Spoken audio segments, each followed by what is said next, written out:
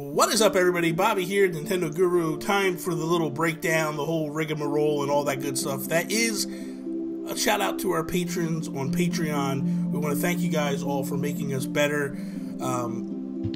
There's some changes going on Patreon, and I want to address this real quick. We don't agree with the additional money that Patreon is throwing onto the patrons. So if you have to make adjustments and such, we understand completely. We're not going to hold it against you. We're not going to be upset or any of that. We did put a big post on our Patreon, in our Discord, all that stuff.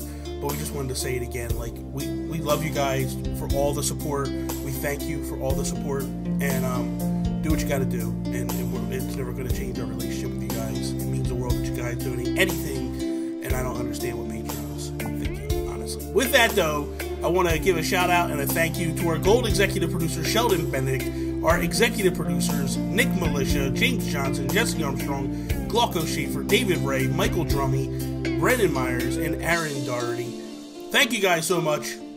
On to the show.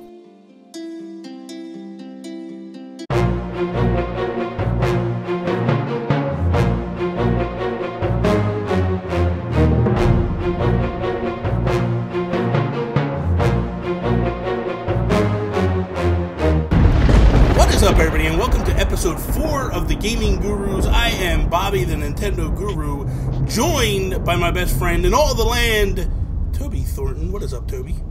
What is up, Bobby? Also, I am joined by the greatest co-host in all of podcasting, Sean Capri. What is up, Sean? What is up, Bobby?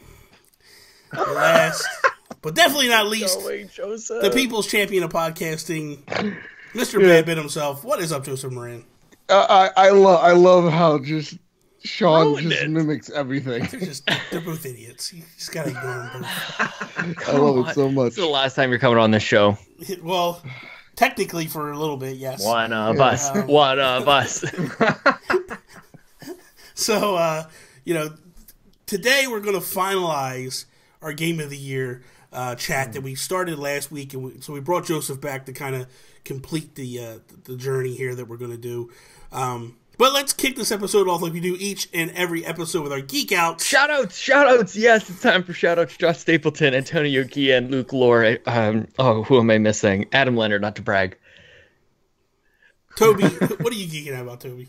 I'm geeking out about the Game Awards, and in particular, one award, the Industry Icon Award that went to Carol Shaw. And she, that was such a cool moment. I think that was one of the best moments of the whole show. And, when she came out and she was talking about her history and the games she used to work on, and it really, shone a spotlight on her. And I just thought it was really, really good. It made me a bit emotional. And, I love seeing stuff like that. It's just a good celebration. Bobby laughed at her. No, I'm laughing because it immediately makes me think of our live stream that we did. And Joseph says, she's like a little Yoda. I want to put her in a backpack and carry her around in a backpack. She was adorable. So I immediately started thinking about that, and it just made me start laughing. You think she went home from the awards and just grabbed her little blanket, time to sleep. Rest, No, I agree. It was definitely really good. And that was awesome. She was very humble and just very adorable. Yeah. Another standout moment, obviously, Eiji Aonuma, when he pulled the sword out. That put a tear to my eye as well. Oh, good God, you're such a sissy. That's the Miyamoto moment. Yeah, exactly. He is surpassing Miyamoto. I'm telling you. Ooh, don't say that. Yeah, let's relax. Don't say that. Just calm in the down. modern era. You think he's already surpassed him in terms of Zelda? Dude, he only handles one game. Stop it. Yeah, but he's taken the mantle and he is running the mantle that the guy created. Don't ever blasphemize. I'm just Miyamoto saying again. He's taking the series in directions that Miyamoto never did. Listen, PlayStation boy, know your role. Stay in your lane. Stop it. Sean, what are you geeking out about? Aonuma. Just kidding. I'm geeking out about Star Wars and that it's coming out on Thursday. I don't know. The release dates are weird. It's Thursday, Wednesday, midnight. So I'm seeing it on Friday. Soon it'll be starting on Mondays. Don't know. midnight on Tuesday. Yeah, so technically, I'm seeing it on Friday afternoon, and then that is Friday morning is my last morning of work of 2017. Nice. So I don't know a thing about Star Wars. We're gonna throw the baby at somebody. I'm not even really sure who it is. The baby at somebody. You can throw the baby my way. Here. No, you got to take care of your tushy. Were you media blackout then? Because I haven't seen anything. I don't know a damn thing. And even when it comes up on Battlefront 2, like scenes are like inspired. I think they had that on the Game Awards, and it's like scenes inspired by the last. I'm like, I haven't seen anything. I don't know anything about it, and I'm so pumped about it. I've done good, guys. I did good. I saw a couple trailers, but I'm not as bad as Joseph. I haven't. No trailers.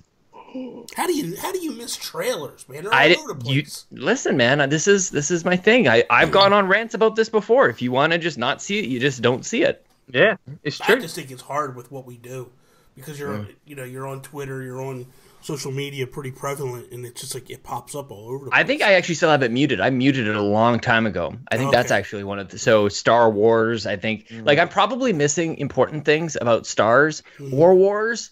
Or Jedi, I don't know what Jedis could be, but I'm muted on a couple of those key terms, Bobby. So I'm good. That makes sense. Joseph, what are you geeking out about? Honestly, I'm also geeking out over about a Star Wars. Because the one thing I needed to know is the first impressions. So we're good. Let's just say that. I'm excited. I'm ready. My body is ready. I am seeing it 1:30 in the morning. Wow. On Friday. And then going to see it at 7 o'clock on Friday again. Holy cow. So, again, I'm going to... Force Awakens I watched 9 times in theaters. You're insane. I'm going to watch this what movie is 9 wrong times. With you? Yeah, there's something wrong with you. I can't say The Dark Knight I saw 6 times in theaters. Yeah, exactly. Bobby, you just told us all these games you just bought, hundreds of dollars. Are you going to play Pitfall? Of course not. You don't want to crease the box. Anyway. I've already opened the box, man. But I also want to geek out over a human being that stole the show for me at the Game Awards, and that's Josef Fares. Yeah, man. What game is he making? I can't even... A Way Out. Who knows? Yeah, he's making A Way Out. Dude, poor this Jeff guy, Keighley, man. I felt so bad for Jeff Keighley for the first time in my life. Josef Fares, whatever cocktail of drugs he was on, oh, he was amazing. we need him. We need to just at least know the source of this guy's madness. I was sitting there thinking, man, how long before EA pulls the funding on this game? And just no, you know what? It's so clever. He planned to do that all along. You think everyone's talking about him and his game now. Yeah. I think that was the cocaine and not him that planned that out. But because to me, I was just the first sentence this guy was talking, it was very Italian. It was very European-esque way of Spanish, isn't he? I just thought it's a Spanish blood sugar. That's the only drug he's got is his DNA. Yeah. Maybe he's from Barcelona, but nonetheless, I was the first sentence, I was this guy's gonna go off the rails. It's just about a time. He's talking to me like he's about to pitch a timeshare. So I'm something ain't right here. There's would you actually think of his game though? I think the game is unique, man. I think it looks nice. Looks good. I think it's one of the most interesting games from E3, and I'm really excited for it. Yeah, me too. It looks good. Myself, I'm geeking out about just a crazy weekend that I had. Started off Friday, I get invited by Rogers Base to come on and do a impressions review on Fire Emblem Warriors, which was just awesome. A 30-minute conversation we had, which then he turns around and invites me to come to his Game of the Year conversation, which is happening Tuesday night, which I'm just humbled, man, and so appreciative to be asked to go do that stuff. And then last night, I got to hang out for an hour with Colin Moriarty, and man, it's surreal, dude. It really Bobby, is. You know what, right? It feels like to me that Bobby is on a rocket ship right now, right?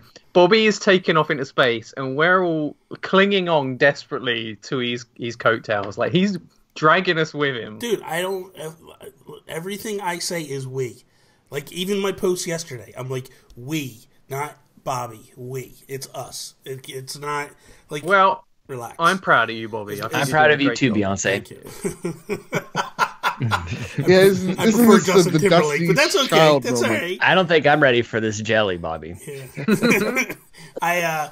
No, it was really, really surreal to talk to him, and it was funny because he actually went places that I didn't think he was going to go, and not too deep, but a little bit, and because before the conversation, before we start, I was just like, look, man, I'm not going to ambush you with a whole bunch of kind of funny questions and things like that. Like, that's not what this is about. I just want to talk games. I just want to hang out with you for an hour and talk. And he was like, nah, man, I appreciate that. Thank you so much. And then he did. And then you should have ambushed him. No, I would never do that. And then he started bringing up, the kind of funny stuff a little bit, because he started to touch on, his debacle of a year, as he was calling it. This year started to fall apart. But dude, it so good, and so many amazing compliments coming on now. Like, people are just so excited to hear Colin talking games again. That was just unreal. Like, sitting there talking Mega Man to Colin Moriarty was just like, holy crap, this is happening, like, right now. Like, this is insane. But whenever I get someone on, it's kind of has made little shots at Nintendo. I always started off with, so why do you hate Nintendo? And so I did it to him, and he was just like, I don't hate Nintendo. What are you talking about? Like, so I have to do that every chance I get. So that was fun. So let's jump into the episode. Last week, we did a thing where the four of us came together, and we kind of compiled what we felt games should be the top games of the year, or in the nominations. Real quick, I just want to run through that list. Toby had nominated Mario Rabbids, SteamWorld Dig 2, Evil Within 2. Sean had done Next McNamara, whatever that is. No, my mispronunciation. That's what I'm talking about. Cuphead, Shadow of War, Destiny 2, Call of Duty, World War 2. Joseph had done Resident Evil 7, Horizon Zero Dawn, Super Mario Odyssey. I had done Zelda Breath of the Wild, Metroid, Samus Returns, and Splatoon 2. Some of our stuff overlapped. That's why Sean had 5 and the rest of us had 3. So then what we did was I created a poll, put it out there for people to vote on. And who you guys nominated, you took that list, you whittled it down to 5. So what those nominations are: Cuphead, Horizon Zero Dawn, Legend of Zelda Breath of the Wild, Resident Evil 7, and then Super Mario Odyssey. So now we will rank those games from 5 to 1, and then ultimately create what we determine as to be the game of the year from the gaming gurus. So, Toby, I'm going to start with you. What is your number 5 game on the list? I'm really sorry, Sean, but it's Cuphead. I know that it's a strong pick for you, but... Whoa, okay. Whatever. So, Sean. I'm sorry, Sean. So it's only getting 1 point from me, but it's because, it looks because you're great. racist against Canadians. I get it. I'm not racist. I don't know. I'm not feeling that game. That's fine. It's fine. I'll make it baby-ass baby mode for you one day. That's the problem. He needs baby mood. It looks great, and the I don't know why I'm lashing out like this. I don't. It's only because you said no offense and you were defensive about it that I'm like latching at you. I don't care. It doesn't matter. Sean, I just know you're passionate about it, Sean. Sean, what is your number 5 game? I'm not that, honestly. I feel weird about the whole thing. I'm not that passionate about anything right now. Like in terms of this. That sounded very depressing. I'm not passionate about any of these games. I feel like I wouldn't fight to the death over any of these, to be honest. But my number 5 is Resident Evil 7. I think that if they chop that game in half, it climbs up the charts big time. Yeah. But I got to a certain point in the game where I just wanted to be at the end, and my playthrough of it was like really helped along with a guide. I only wanted to be stuck for so long, and then I just kind of wanted to be done. And then by the time I got there, it was mostly action. But that's my number 5 pick, Bobby. Okay. I can't believe it's up this high compared to some of the other picks. But yeah, I that kind of threw me off a little bit too. I wasn't expecting to make the top 5, but whatever. Joseph, what's your number 5? Horizon Zero Dawn. Okay, good. We'll put a 1 on it. Resident Evil as well. I think you chop that game in half. I think this could have been a Game of the Year contender, but because that one part that puts you in a certain situation that turns the game from horror to action, I didn't feel that. I don't like that. Do it. Yeah. Myself, I'm giving Resident Evil 7, 1 point. It just, I think it's good what they did. They came back, they stormed back. Resident Evil got a bad rap for a long period of time. Like it just seemed like it wasn't going to be able to come out from underneath itself for a while there, and it has. This gets like series comeback of the year, maybe something like that. And let's be honest, it totally gave virtual reality some relevance this year. Like it's the one game that I feel that like 90% of the people that played it tried to play it in no, I wouldn't say 90%. That's a bit much, but a good portion of the people that played it only wanted to play it in virtual reality. And I don't know how you do that, because that game would draw. I would lose my mind playing a game like that in virtual reality. But a lot of people did, so I give that its credit that it actually helped virtual reality, because up to that point it was a lot of tech demos. And still is. Yeah, it still is. And this is the first one that actually is like, here's a game. This is what we're doing. Even Batman VR, like as good as that was supposedly was, that felt like a big tech demo per se. This game was actually a game built within. So, Joseph, do you have VR? I used to. Do you see this going on sale like over the holidays and stuff here? There's like taking $100 off of it. Like, there's a sale right now until the 24th, $199 here. That's tempting. Like I hate all the cords and everything. That's kind of tempting to me. Yeah, no, that's super tough. Like if you're on the fence, that's a perfect price. And like you have disposable income, that's the perfect price for it. For me, honestly, Resident Evil was the last game I played on it, and I can't do it because I get way too sick. I even tried the waist thingy. Oh, really? Bob. And no, man, Eve, I felt like I was about to die. So, yeah. Okay, we're back to Toby. What is your number 4 game on the list? It's Horizon Zero Dawn. Ooh. You know what, Toby? I don't like you, and we could have been great friends. And the main reason I feel this way about it is I feel that Zelda really hurt that game for me. Yeah. They came out just about the same time, and Zelda just hooked me immediately and gave me so much freedom straight away that Horizon just felt really constricted for me, and just the whole sort of experience of combat in that game, I felt it. I don't know. It didn't feel great to me. Graphics are amazing, unbelievable, and the acting in it is great as well. But I don't know. I don't enjoy playing that game like I do Zelda, and they're two big open world games, and so yeah, it's been affected by Zelda. It's cool, Toby. You're dead to me. That's fine. Sean, what's your man? I kind of wish I wasn't going second here, because my number 4 and number 3 picks they have to be strategic, Bobby, because I have to try and anticipate what everybody else is doing. Neither of these games should be. They're not. I don't really love either of these games, Bobby. So my number 4 pick. My number 4 pick is Horizon, but my number 3 pick. Ooh. Don't tell us. You don't say number 3. Number 4, that's all you say. I know, but I wasn't going to tell you what it was, but number 3 pick, just because it's number 3, it's kind of tied for number 6 with all these others. Jesus. Whoa, what? I'm just kidding. That's too harsh. Let me drink some more coffee, because I'm not making any sense. Because he's going to start getting Shut up, nasty Bobby. in 2 minutes here if we don't get coffee. I'm not getting nasty. I'm not getting nasty. I'm just telling you. I'm just conflicted. I'm predicting the future, that if we don't get coffee in you, you start to get nasty. Drink your coffee, relax. All right. Relax. Just drink your coffee. Joseph, what is your number 4 game? You guys are gonna listen. He's throwing shade now. He's gonna do this. He's doing this only for the fact of pulling down points. Go ahead. No. I put this here. If this was before the Game Awards, this would have been my number 3. I'm putting it number 4 after the Game Awards, and that's Mario Odyssey. Okay. Okay. Mario Odyssey did not grip me.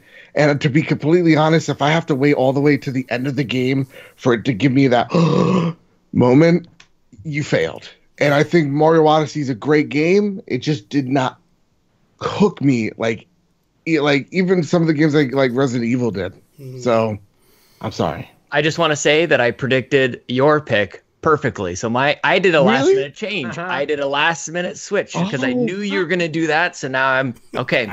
My strategy is perfect. Wow. I'm going to pick if I need a strategist, I'm going to pick Sean. I'm also very good at rock, paper, scissors. For me, my number 4 game is Cuphead. You know, it's not a game I have played, but it is a game I watched a lot of footage of. I am anticipating playing it this year. Just haven't played it yet. I'm anticipating getting it for Christmas, so I will have definitely played it by the end of the year. But from what I've seen of it, it's a good game. It's a great game, but it's just, to me, it's of this list, it doesn't deserve to go much higher than number 4. So I'm putting it at number 4. Toby, what is your number 3 game? Resident Evil 7. Okay. And it's a bit higher on my list because I just feel like what it did for Resident Evil as a franchise was very important, and the way that they've introduced the first-person perspective. Like I said it last week, that they're sort of really changing up the horror experience for Resident Evil, and I think that's more important than people realize. Yeah. Sean, number 3.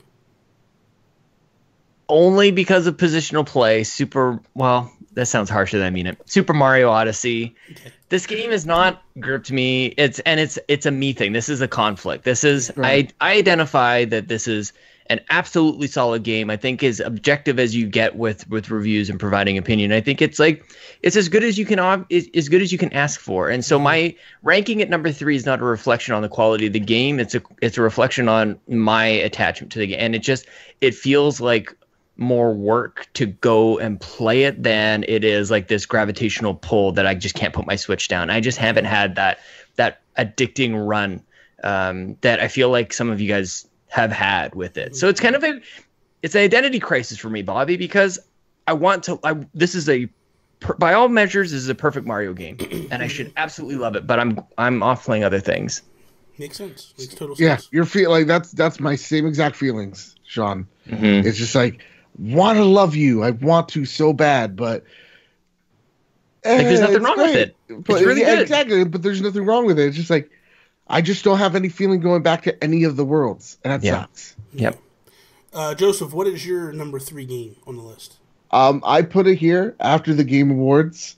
We're gonna get very Canadian. I'm gonna say Cuphead deserves number 3. Okay. Even debatably, I was even debating putting this on the number 2 slot, just because this isn't. These aren't hundreds of people working on this game.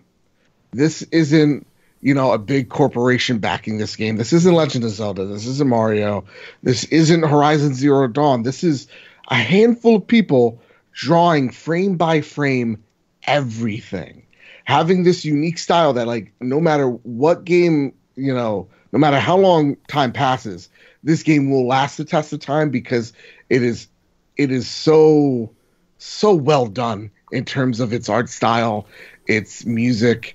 I will even say this, like, at this point in time, it had better music than Mario Odyssey, because as much as I love the Mario music, it's all the music we've heard before, whereas Cuphead's, like, roaring trumpets, like, those were, like, some music that we haven't heard before, but it was so right to the era it was in that it just felt so great. The game itself is so beautiful. And when you think of what is gaming art, this is the first game I will think of from here on out. So good job, Canada, and Justin Trudeau for shouting it out. For me, Super Mario Odyssey is my number 3 game. I truly feel like I loved Mario Odyssey. I think the one major flaw with this game was they just made the moons very irrelevant within the game. Yeah. Predictable, too.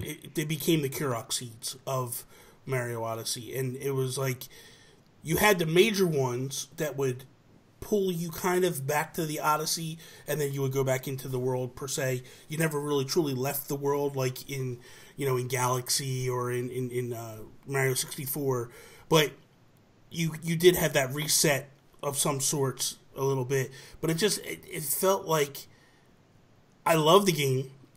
Yeah. I played it a lot. It just got to this point where it was just like, man, it's just a lot of samey. It's a lot of the same old after a while. And I do like the fact that they made some major changes, Cappy, for one. But like, and this comes from Colin last night. He made a comment that was like, the open world kind of felt too open. When you hit these open world areas, there was a lot of space within, and they didn't fill that with a lot of stuff. So hearing him say that last night really triggered something within me, and I was just like, yeah, he's right. Like, it just feels like there's a lot of open patches to it. It's a great game. I don't feel like it's my top Mario game.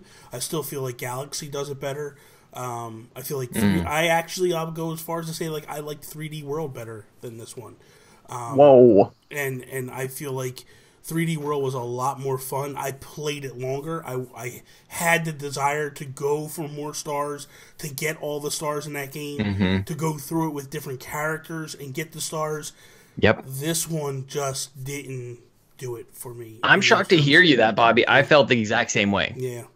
I beat every level. I've got every single thing you can possibly do in 3D World, except for that very, very last level, which is impossible. It's hard. Anybody who tells you that they beat it, they're lying to you, just like anybody who tells you that they beat Mike Tyson. Liar. I'm the same as you. I feel better hearing you saying that. I'm just kidding. Yeah, you better but have you shown it? Has anybody actually seen you do it, Bobby? Has anybody showed me doing it? Has anybody seen you beat Mike Tyson? I'm asking facetiously because I know. I got pictures on Instagram. I know. Of Just Mr. relax. Dream Lane knocked out. Just take it easy. Yeah, but Mike Tyson, I said. Yeah, but we need a picture of You beat you Mr. in the room, Dream. Bobby. That's the one thing. Is like anybody can take a picture of anything. Would you stop? You know. Anyway, Toby, what is your number 4 game? Or your number 2 game. What's your number 2 game? So me saying what this is, you know what my number 1 pick is as well. Okay, so whatever. Anyway, but save the talk for number 1. Mario Odyssey. Okay. Now this game is absolutely amazing to play. Like playing it, the experience of playing it and moving Mario around is, I would say, nearly perfect. But I think what lets it down in terms of Game of the Year is it's not as memorable as I thought it would be. Like, when I look back at my experience playing it, I only remember about 4 or 5 worlds.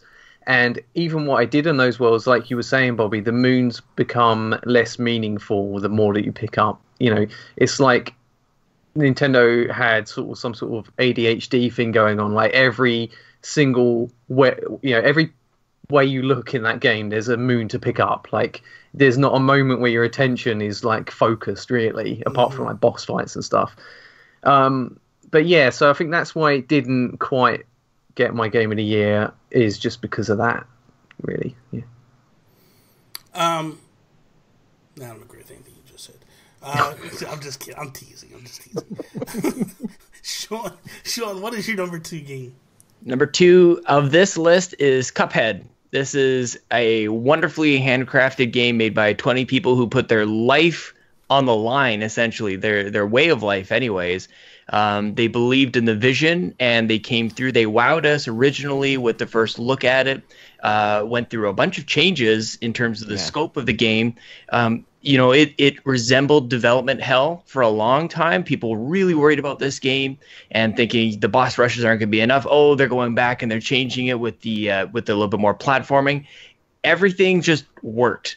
From the moment you picked it up, it had a perfectly simple tutorial. This is how you move. This is how you double jump and dash. And you got your parries. And that's how you get a little bit more power up to tip the scales more in your favor. Cuphead is truly, truly special. And I can't tell if I want more or if they should just leave this as a capsule of what was so great about 2017. It is incredibly memorable and entirely unique. And the sort of difference, the juxtaposition between the cartooniness and the difficulty, and not only the difficulty, but the tone of the story is so bizarre. They're at this casino, and then they roll the dice and lose their souls to the devil, and to try and save their souls, they got to go collect other souls. Like, this is a very cartoon. You're fighting these carrots that shoot, like, that cry on you, or rain little baby carrots that kill you.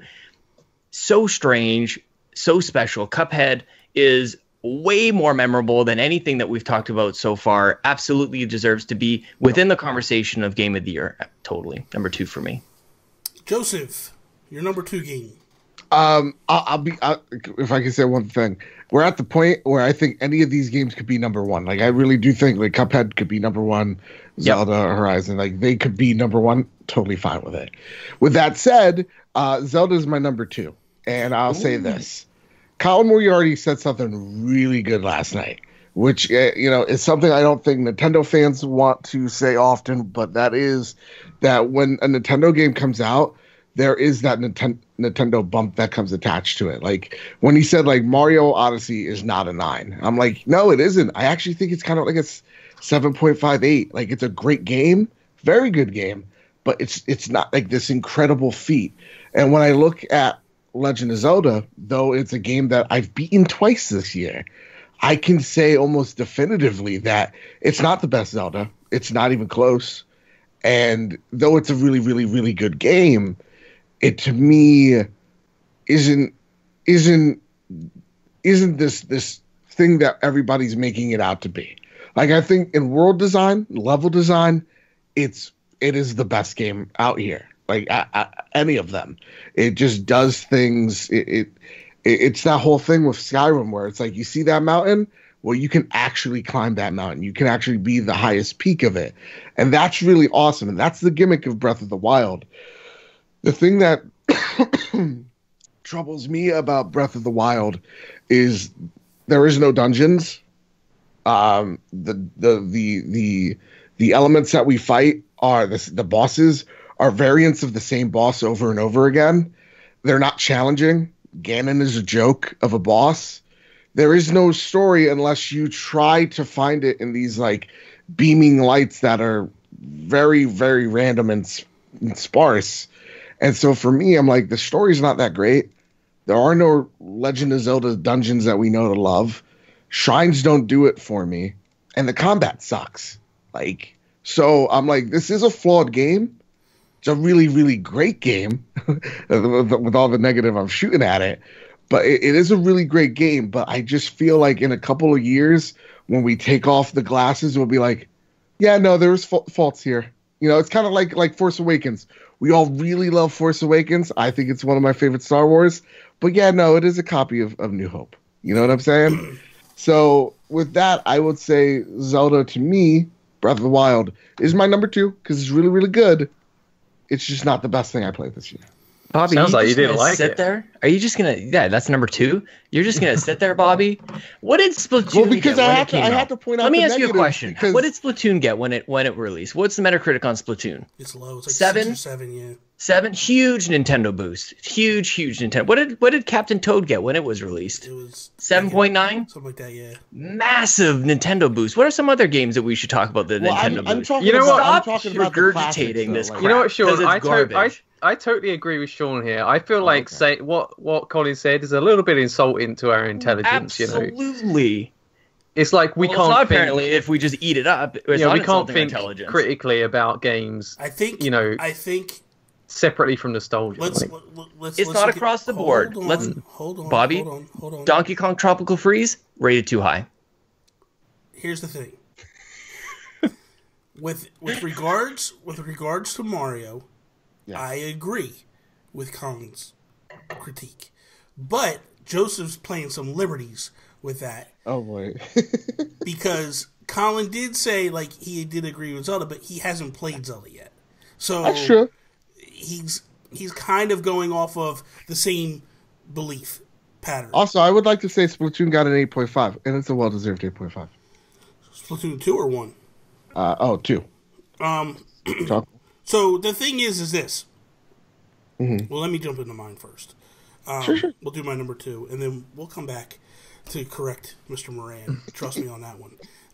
My number 2 is Horizon, and that's because everything that I've seen of this game is gorgeous. Everything that I've paid attention to so far is just a home run. It's another game that I will definitely play by the end of this year, but I haven't gotten to it yet. But I have done my research on it. I have looked at it, but it has some flaws to me from what I've seen so far. There are glitches in the game. There are the fact that you can't climb over mountains and you got to run around mountains. Major issue. When facial animations as bad as Mass Effect Andromeda. The thing of it is like if you want to facial. Whoa. Hold on. Some of them are not great, but a lot of them are good. Wait a minute, I'm not done. I didn't interrupt you when you went on your spiel. I'm so sorry. Sean is. I'm just helping Bobby out a little bit. I don't need help with that. Trust me, because here's the thing: when you put out an open world game, don't be messed up. Nintendo did that. Nintendo was able to put out an open world game without glitches, without flaws. It was one of the perfect games for this year. To see that this company took the time it took, the delays that hit were warranted. The only issue was a slowdown issue that was a Wi-Fi issue. Had nothing to do with the game itself, and they corrected it within 2 weeks. There was no gigantic day one patch. You didn't have to do all this crazy stuff to get the game playing. It just, to me, if you're going to launch a system, you launch a system with the game of the year. And, you know, if you're going to come years later and try to compete with a system, you bring a game like Horizon, but that just wasn't enough to do the damage. Horizon is a good game, but it's not enough to be game of the year, in my opinion. And, you know, I felt like, and I've always felt like, the Mario Zelda battle could push Horizon to the top, but as we got closer to all this, the realization started to come through that, like, Mario's not enough to pull votes from Zelda. It never was. And, you know, at the end of the day, like, Horizon's a good game, it's not a great game. And that's just how I feel on it. Let's go to our number ones, because this is where I think we're going to have, I don't want to say too much about, you know, what it is. But, Toby, well, let's do this. Because, I mean, the way it's all boiled out, we're going to do the 1 and 2. Joseph, I'm going to let you go first. Okay. I'm going to let you rally against what I just said and do what you want to do. Star Wars Battlefront. Oh, boy, what a bad game. No, it's Horizon Zero Dawn. Yeah. And so, okay. For me, action-wise, the reason why I'm picking this game over Horizon is, for me, the combat is better. Just hands down better. You know, I don't have to worry about anything breaking in middle of combat. If I'm running out of arrow shots, I could replenish them easily, which doesn't make any sense, but hey, I'm down. You know, combat's better. The story, to me, is super gripping. It begins with this revenge tale, and then it goes into something. It asks these questions along the way, kind of like breadcrumbing you along, and it answers everything. And like I said last time, I say it again, Horizon's a really great game because on its own, it's fantastic. And it's kind of like A New Hope, where like A New Hope, hey man, you destroyed the Death Star. You don't really need all of these other Star Wars movies because it's a great movie on its own. Kind of like Horizon is. It answers all the questions you want it to, and then just go, well, how are we going to get a sequel out of this? Because you literally answered all my questions. Aloy, for me, is a character of a generation. I think she is, for me, the best character that we've seen in a generation yet. I see myself in Aloy. I see her troubles. I see what she's trying to, like. It's like a coming of age story, and it's one that's far better than any I've seen. Voice acting wise is phenomenal. I think Ashley Birch kills it as Aloy, and I think she is one of the reasons why this game is so great, is just because of her performance. When it comes to the facial animations, most of them, 9 times out of 10 for me, if they are a main character, I see no problem with whatsoever. There is 1 or 2 that come to mind. I know there might be more, but it's nowhere as near as bad as it's those 2 or 3 performances are not dragging down an experience for me. So for me, story-wise, the boss fights, the fact that, like, the one thing I would love to do in this game is just go around fighting a giant, robot T-Rex that you would think makes no sense, but actually really does, and how fun that is to fight, and then going in and fighting a giant robot Phoenix, but in a totally different way. Like, every fight is its own and different situation.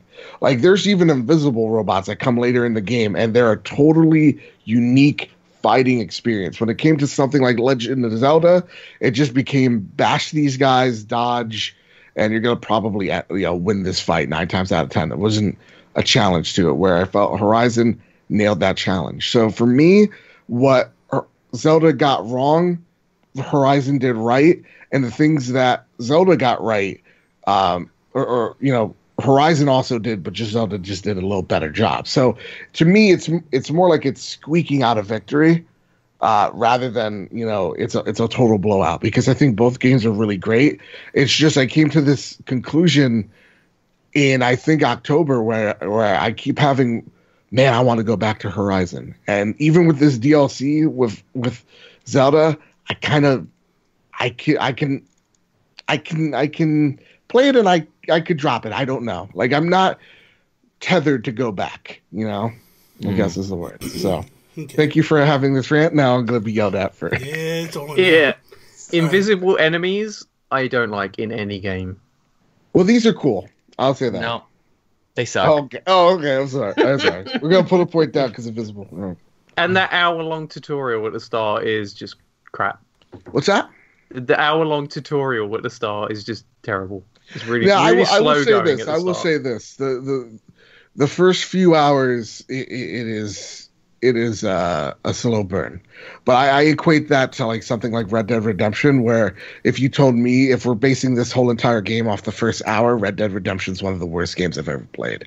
But if I take after that hour or two, and then I go, is Red Dead Redemption one of the greatest games ever made? Hands down. Mm-hmm. That's what I would say. I agree with that. Yeah, good point. So at this point, we have a winner. Because winner. The next Chicken three, dinner. the next 3 are Zelda Zelda votes. Yeah, it is. So that pushes us to where it is. So Zelda is our game of the year. But real quick, not even real quick, we'll have a discussion now. Toby, why was Zelda given your number 1 vote? So Zelda is my favorite gaming franchise, and this is probably the only game that I've played where I felt truly sort of immersed in the world. And I think that Nintendo did such a great job of making that world feel alive and massive, and just there's so much to do in it. That just, their decision of not putting music everywhere plays a big part in that, and you really feel like an explorer or an adventurer. And there was times where I had the opportunity to fast travel to get somewhere to do something I needed to do, but I just enjoyed running around that world so much that I would take the time to run across the map or jump on a horse or whatever to get across the map, and just the whole act of going to places in that game and discovering new things is such an important part of gaming for me, is just discovering things and having fun, like within the game itself. Not necessarily being led down a path. Like, it's so open, you can go anywhere and do whatever you want.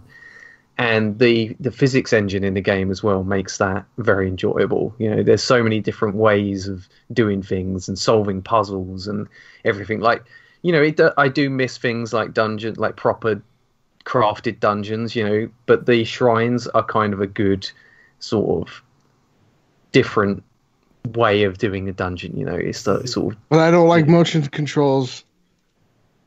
One dungeon, that one shrine. You can just turn your controller upside down. I did all the time, and it was just like, nope, I'm not going to work. And I'm like, are you serious? Are you serious, game? I don't think it was that bad. That grinded my gears. There's 2 of them that do that. They could die in a fire. Good. Yeah, I agree. You know what? I can't wait till you buy Dark Souls when it comes to the Switch, Bobby, and you're like, Sean, you keep on dying. Sean, what's your feel for Zelda?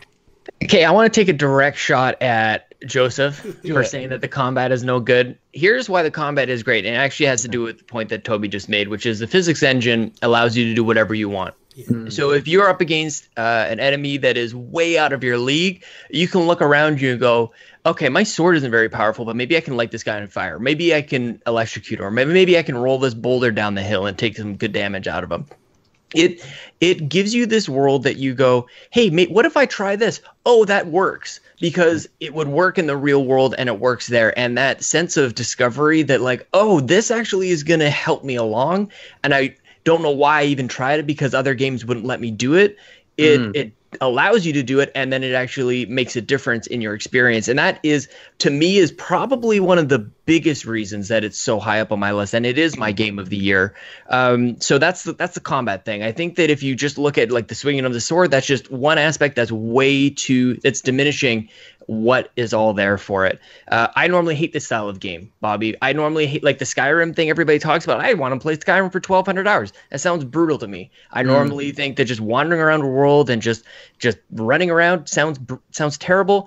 That's all I want to do in this game. And I said that to you about 5 hours in, going, this may be my forever game. And I kind of am upset that I have it as a physical copy, because I want this I should just be able to play this whenever I want and just go jump into Hyrule and play around. Final thing I'll say is that it is so bold, and the balls on this game to say, okay, you're coming out of the Tomb of Resurrection or whatever, go fight Ganon if you want. Yeah. What the hell, man? That is incredible. Yeah. And it's doable. Yes. So we've seen people do that, go straight to Ganon and beat the game, and that is just, I don't know, man. I don't know what else to say other than the fact that only Nintendo can pull that off, and only in a game like Zelda is that possible. That's why it's Game of the Year. Story is never first and foremost for me. Gameplay is first. The design of this game is next level, is taking us to new places, and that to me is what defines a Game of the Year. For me, I want to answer a couple questions that Joseph said, like the weapons breaking and such. I feel like the weapons break a lot in the beginning of the game. You're picking up rusty swords and things like tree branches. Of course, they're not going to last forever. They're going to break down pretty immediately. No one expects a rusty sword or a rusty shield to last forever. As you go through and you progress and your weapons get stronger and stronger, it's less of a breakage. They don't break as quickly. And as you progress through the game and you get to these other levels, you're getting better swords and better weapons and things like that. I love the fact that, like Sean said, you can use, like last night I was playing the DLC, and there was a section where there's electric and stuff going on, and I needed to get an electric jump about 2 foot away, and I couldn't figure out how to do it. And I'm like, how can I do this? I got no more blocks. I got nothing to do to make this work. And I'm like, wow, I can use a shield. And I drop a shield down, and it's not enough. And I drop a second shield down and create a chain from the electric to the hub, and boom, it opens up this door. And I was like, that is awesome. Like, you can't do that in any other game. That, to me, is like just ingenious things to go, wow. And here's the other thing. You take a game like Zelda, and you drop it in the world. And in the very beginning, Sean and Toby and I had a conversation, and it was like we all kind of were doing the same things, but we were in totally different parts of the world. And we were having totally different experiences. Every time you talk to somebody, they had a different experience than you. And it's like, when you play a game like Horizon, or you talk to people, and it's kind of, yes, it's open world, kind of linear, where the progression of the story, that's what I liked about this. The progression of the story, my story was told to me differently than it was told to Toby, than it was told to Sean. I experienced it differently because I very immediately recognized, hey, if Nintendo hid these story pieces throughout the world, I need to go find them. And that became a mission for me, to go find them. And I would look at the pictures on the pictures in my camera and go, okay, that's where that is. I've seen that before. Let me try to figure out what it was. And it became another aspect of the game that I enjoyed. It was much more fun than going to find Kurok seeds and all that stuff.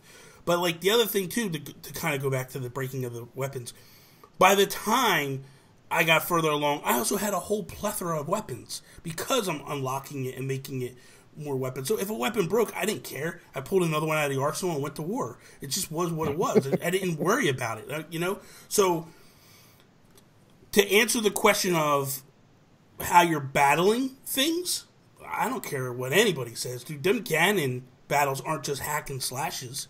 You got to use some battle to, like, some wits about you to go, like, okay, I need to attack him in this particular manner. It's not just a run up to him and start hitting him with a sword and then he dies. There's a method to the madness that you're doing with that. When you go approach a guardian for the first time, it's not a go hack and slash. You're trying to figure out how to get away from them, how to figure it out, how do I take out the eye, and all that stuff. So there are moments in the game. Yeah, when I go to a bogoblin, of course they're the weakest enemy in the game. It's not supposed to be hard, but when you go in and you look at these things, like you throw a bomb at a moblin, and the moblin walks around the bomb because the moblin's smart enough to go, no, it's going to blow that up. Like, that's where you're looking at it. It's a different type of game. The AI in this game is phenomenal. It picks up on your method and what you're doing and goes, no, I'm not some easy kill for you. I'm going to make this a little difficult for you. That doesn't happen in other games that are open world. And I keep harping on this, and I don't think people are getting it. And it's like 0 glitches. That is massive. For an open world game, 100 and something hour game, to have nothing happen, where it's like, this game's broken, I gotta wait for a patch to move forward. It does not happen. Like, that is unheard of. Insane. Like, it's just unbelievable. And that has to be stressed because of the fact of, like, yes, this is Nintendo's first foray into that. They looked at what everybody else was doing, and they made sure it was fixed and to completion, and it was done. Why? Because they don't live in the world. Even though we can put patches in to fix stuff, they don't live in that world. For people that mock Nintendo for living in the past, in this instance, it's an ideal thing. They live in the past in an era where they weren't able to do patches. That game had to be shipped to perfection or it wasn't going out. Because if it was broken, nobody would have went back to play it by the time they fixed it. They'd have just been like, I'm done, I'm moving on to the next game. Nintendo gets that, and they fix it, and they make sure it's perfect every time. Yeah. So for me, I look at it and I go, it's a no-brainer that this game should be Game of the Year. The first trailer, if anybody had any inkling or any disbelief that this game was going to be Game of the Year, they're lying to themselves. Because inkling boy or girl. When you saw that original trailer at the Switch launch, everybody exploded and was like, "This game is amazing." The voice acting, perfect. Oh, did it? Really? I think it's awful. It's awful. The voice acting. Oh God, dude. What's this guy? The guy that lives in the lava place. Oh God. Daruk? Yeah, dude. Oh God, the cringiest of all voices. Yeah, you gotta listen to it in Japanese. I like it. I understand where they're coming from. That's why I don't like knock it down. But to me, I'm just like, oh God, put a bullet in my head. I just can't take it. I don't have any issue with the voice acting. Except sexy Shark Man. This game has so many sort of moments that just happen to you when you're walking around the world that aren't scripted. They just happen, things that happen to you in the game. And like I was saying earlier, it's so immersive. Like when I first started the game, I was just walking along and a thunderstorm just came out of nowhere, and I come across this little wooden shelter. It's like a bus shelter, and there was a guy underneath it with a fire, and I just went up to him, sat by the fire with him, and just waited the storm out. And that moment was so memorable to me. Like, you couldn't imagine just sitting in a game doing nothing, just listening to the rain. But I did it in this game, and it felt good to do that.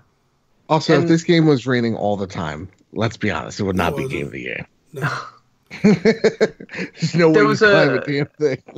There was a moment where, like, the Guardians, right? My first encounter with a Guardian, I was near Hyrule Castle, and it came up behind me and it chased me, and I was so terrified, I literally hid under a rock, right? Or just, it was like by all the broken fountains and stuff, and it was like hunting me down. I could hear it, and I was just terrified. And then by the end of the game, I changed so much as a character. I'd upgraded myself and got stronger, and I was hunting them down. And that change is so cool in a game like this. Yeah, it's brilliant. It was like Predator. It was amazing. Yeah, you put some mud on you. You're like, I'm gonna go hunt me some Guardians. So that is all. Thank you guys for checking out our game of the year, which is The Legend of Zelda: Breath of the Wild. Contrary to what Joseph wanted, he wanted trash to be it. I'm happy for it, Bobby. Stop it. You made some very good arguments. I thought it's a great pick. We're moving on. We're done. You lost. Hey, Bobby, have you got have them in order? Like, I was going to say the order of them. It doesn't matter. What's it matter? So it's Zelda. I'm interested. Zelda: Breath of the Wild, Horizon Zero Dawn, Super Mario Odyssey, Cuphead, Resident Evil 7. I think that's probably the correct order overall. Yeah. Just like how I wanted, Bobby. This is my whole plan. To be number 2, that's good. Yeah. If you want to, if your goal in life is to aim for second place, you got it. Go ahead. Yeah. I'm always aiming for number 2. No one ever goes after the number 2 guy. Everybody's going after number 1 guy. I'm sitting here in my throne. I have nothing to worry about. Okay, that is all. Thank you guys for listening to us on iTunes, Google Play. Checking out the video version over on youtube.com/Nintendo Guru. Check us out over on Patreon at patreon.com/MakeUsBetter. You can follow Toby over on the Twitters at Toby's_take, Sean Capri, Sean like Connery, Capri like the pants, and Mr. Bad Bit. I am Nintendo Gurus. Thank you guys, as always.